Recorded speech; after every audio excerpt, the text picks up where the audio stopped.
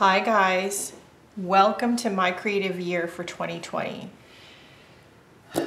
So we've decided to not only continue with my creative year for 2020, which I'm pleasantly surprised about. When I started this, I didn't expect for it to last this long, to be honest with you.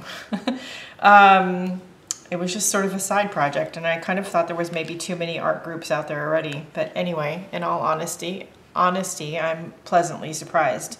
This year we've decided to, as in years past, completely switch it up. So we are going to focus this year on color. All the themes for the entire year focus around the idea of color and playing with color in our art. The monthly themes revolve around that. The daily words revolve around that, which we're going to continue to do, but we're going to do them completely differently, so don't panic, take a deep breath. I have some new teachers joining me this year. Some old favorites are sticking with us, and we have some new people joining the group. So besides myself, we have Cindy Utter, Lisa Swank, Margelle Shelley, Vicki Brown, and Wendy Ewing. They are all joining us this year in our exploration of color in my creative year. Now, the Facebook group is for art and inspiration, to share, to inspire, to encourage, and we encourage you all to do that. We just ask that you stick with art and art themes, and if you can, to stick with the current inspiration that's going on in the group, the lessons, if you can. We don't encourage mentioning of other groups in my creative year, but we do encourage you to inspire others, encourage others, post pictures of the things that you find interesting, especially if they have to do with the theme. Once a month on or around the 1st, I am going to be posting an image of the entire month's worth of words.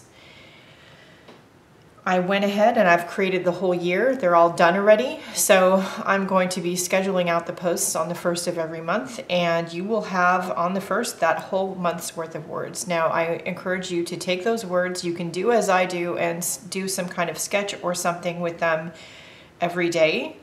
You can just take a few of the words and do a page a month, inspired by one or more of the words. It's up to you. There's not that many rules. And I encourage you to share your work in the group. If you want to film something about how you created your work, how you came about the inspiration, do it. Post it on YouTube. Share the link in the Facebook group. We would all love to see. Don't forget to comment on others' work, like we say on YouTube, like, share, and subscribe. But in this case, like, share, and encourage.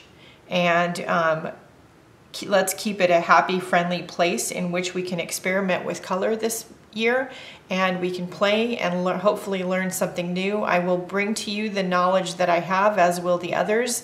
I am by no means an expert with color or color theory, but I will share what I know. I hope you all have a good time. If you have any suggestions or things you would like to see, please let us know. Leave something in the comments of this post.